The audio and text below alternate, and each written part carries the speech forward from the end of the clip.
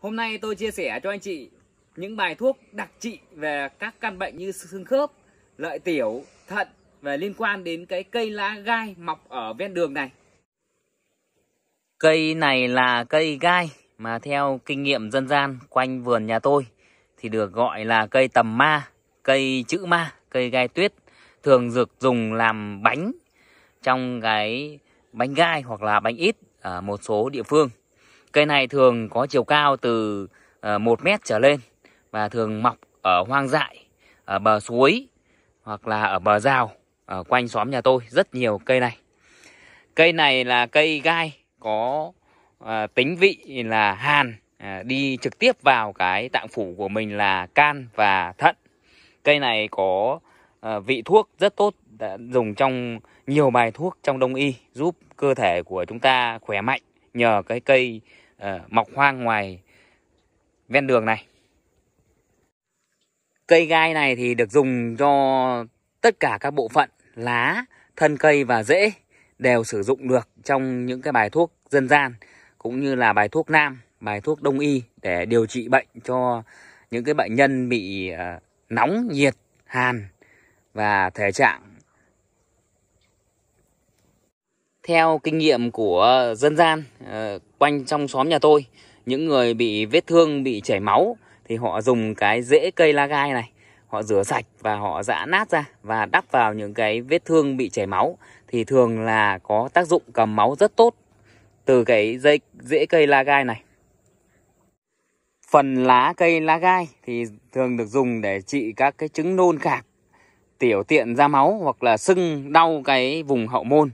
Dùng cái lá cây này giã nát và đắp vào những cái vết thương đó cũng rất tốt để cầm máu.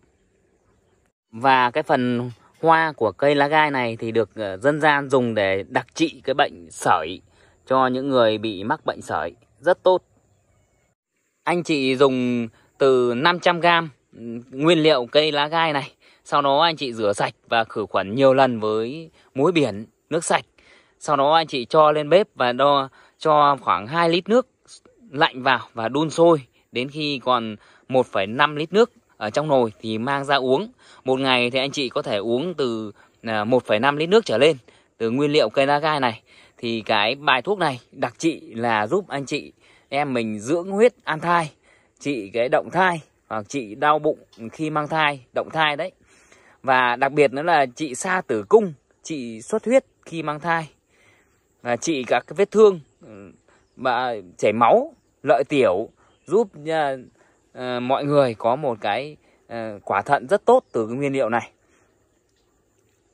Và ngoài ra thì cây nguyên liệu lá gai này cũng trị được bệnh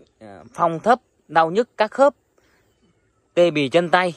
và đặc biệt là trị thoái hóa xương khớp rất tốt từ cái nguyên liệu cây lá gai này. Thì anh chị chỉ cần là sử dụng cái nguyên liệu này và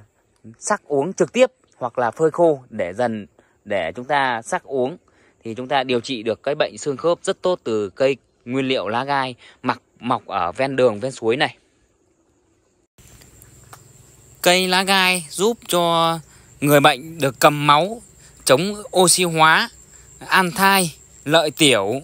Theo sách Nam Dược Thần Hiệu Tuệ Tĩnh kết hợp rễ cây lá gai, hoa mã đề và hành sắc nước uống trị tiểu, tiểu dắt, tiểu buốt và sạn thận, tư âm thanh liệt, dưỡng huyết an thai đều có kết quả tốt từ bài thuốc này.